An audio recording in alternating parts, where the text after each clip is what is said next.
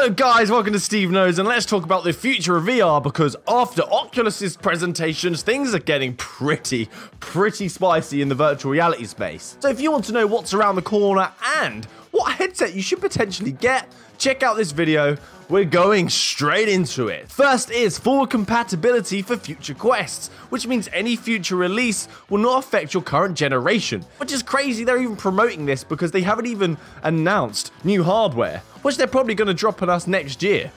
I can't wait. They've also stated that the Quest has $20 million in game sales. That statistic is awesome. That's $5 million a month on the Quest store. This shows the Quest is getting consumer attention, which is needed for virtual reality progression, which allows them to innovate faster and better.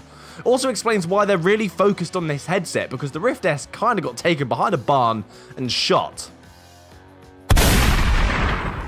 One of the spiciest topics is the Quest has a November firmware update, where you can connect it to a PC via USB-C cable and turn it into a PC VR headset. This is arguably one of the most shocking reveals to date, but I did stand up and applaud this one. It's incredible news. I lost my mind, even though I am a victimized consumer, because I just bought the Rift S because I couldn't play the Quest on my PC, well, at least with great visuals and low latency I couldn't, to only find out a month later I didn't need to.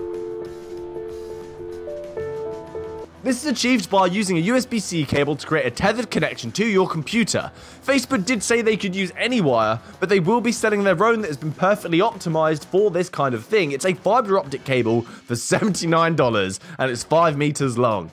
There was speculation whether or not you're going to have full access to the PC gaming library like you currently do with the Rift, but that has been debunked and you're going to have access to everything. That's Steam VR, Viveport, and the Oculus exclusives via the Quest. A couple of my friends attended the event, so a shout out to Ninja and Thrill, and they stated that the quality on the Oculus Link is not as good as the Rift native. They said it's good, but it's not better, which is shocking because the Quest has a higher resolution screen, so I thought it would be superior. So what's going on here? This spells bad news for the Cosmos as well, a mid-range price headset without the specs to back it up, or the features. High-end gamers are going to take the index, and now the lower-end consumer who can't afford to spend all of that money will go for the Quest for only $399 to get a standalone headset and a PC VR headset. It's such a bargain. Next is the Quest hand tracking with no remotes. This one, I kind of lost my mind. I lost it. As soon as they introduced this, I was stood up. The fact that you're going to have hand tracking with no additional hardware is the future of virtual reality, but it also really highlights the infancy of the industry.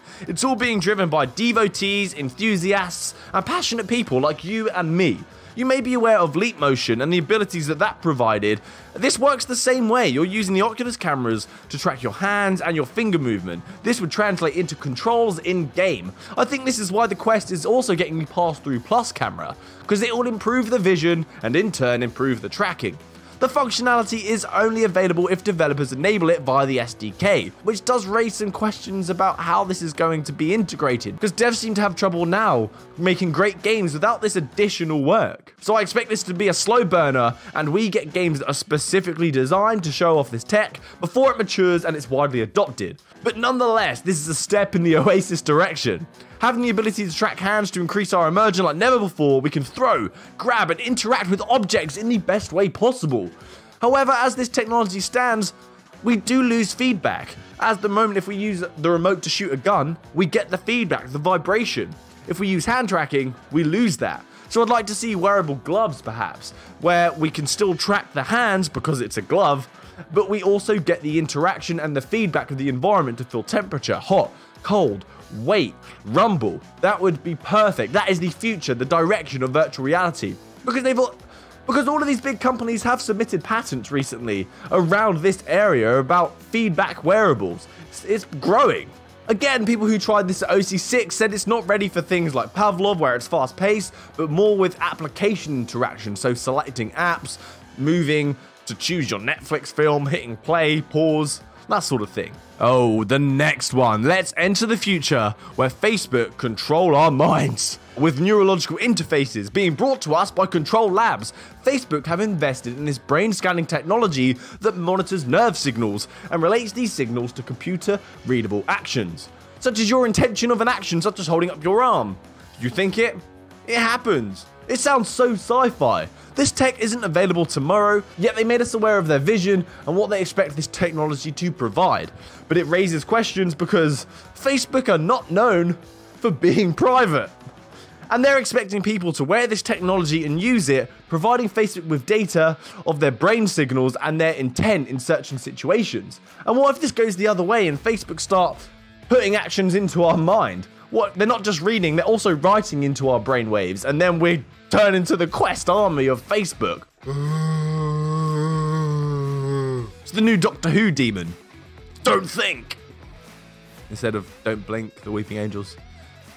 You may have got it. We also have the Pass-Through Plus camera coming next week, and Pass-Through button activation. The Quest is getting Pass-Through Plus, which means we will get better, closer to live visuals via the external cameras. As Pass-Through currently warps the world around you, the Pass-Through Plus counteracts this and provides us with vision that's closer to real life. It definitely helps keeping the motion sickness down, not having the fisheye like Pass-Through. We also get the activation of Pass-Through on demand, so if we double tap the home button, it will activate Pass-Through camera so we can answer the door or get a drink without having to worry or take our headset off. We can finally live in these things. So thank you, Facebook, for this convenience. Next is Go emulation, and also Go games be upgraded to the Quest version for free. So in the same talk, we got forward compatibility and an example of backwards compatibility. So going forward, all the games that currently work on the Quest and its backwards library and the future library is all going to work on the same system. Not like Xbox and PlayStation 4, where the architecture is so vastly different, it makes the emulation harder, and we have to spend years of people complaining before we actually get anything. And the Go has a huge library of games that people have invested a lot of money into. They don't just want to see it go. So now adopters can feel confident that buying a Quest, being on Oculus, isn't going to be a short-term benefit. It's going to last. And also the free Go to Quest game upgrade, it's like a gift. Especially since games are more expensive on the Quest as well. We've seen ports like Gun Club be a little bit more expensive on the Quest. So now you can play the games that you adored and loved and owned as a definitive version at no cost. A brief touch on the dev tools here. As a consumer, it doesn't mean much to us, but as we dig deeper, you can see the benefit that it provides to us. Allowing these developers to have metrics and greater control over their game development means that we get better games, they run better, and they look better. And these metrics can also help the developers understand flaws in their application structure, so long term, this is gold. They mentioned things like RenderDoc, a frame capturing tool, OVR Metric, which is an Oculus mobile tool. We haven't seen an update on this though since February, I might add.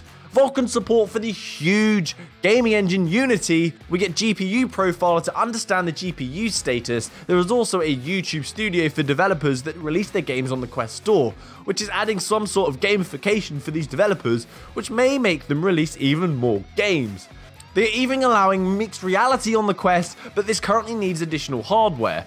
But soon it will be native, and hopefully as a consumer we can make use of this, because this is what made Windows mixed reality headset appealing to people. If we also get this on the Quest, why would we get anything else? It has all of these features bundled into one. You can see the Oculus are packaging everything into one little product. The next technology that blew me away is because I wasn't even aware it was a thing, is the virofocal technology. This is improving the visual fidelity at a given depth, or increasing the field of view. Some of you may not realize, but when you bring stuff close to your face in game, you're actually changing the lens in the headset to keep the game looking great. It's like going to the optometrist where they say lens 1 or lens 2, better or worse, but at a fast, unnoticeable pace.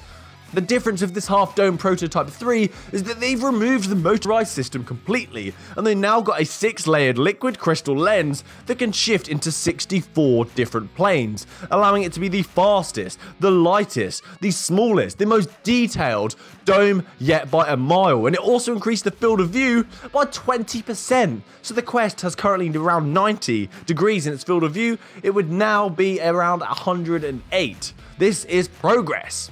It really seems that Oculus are driving to be a leader in this space. They're not just thinking, how can we make money?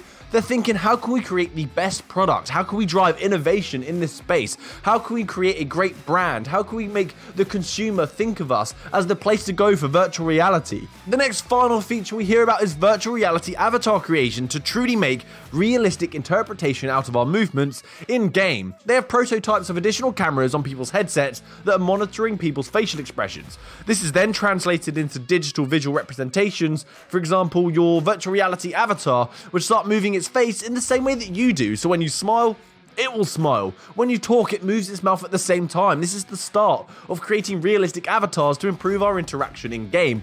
80% of communication is via body language, and that's not expressed in virtual reality right now. So combining this ability with being able to scan your avatar of yourself to put as a character in-game as well, is going to be the best social interaction in virtual reality we've ever seen. So okay, that's it from me for the future of VR in the Oculus space. They are really pulling innovation out of the bag at such an affordable price, even though they have disowned one of their child, the Rift S. Took it behind that barn, shot it, left it, they didn't even care, but we can mourn together. Please stick around for my next video where it's a deep dive on the Oculus Link so you can understand what's actually occurring. If you're a Quest owner, so you know what you're getting into. If you're a Rift owner, so you know that it's not actually all that it seems. Thanks for watching. Steve knows. Happy gaming. Good day.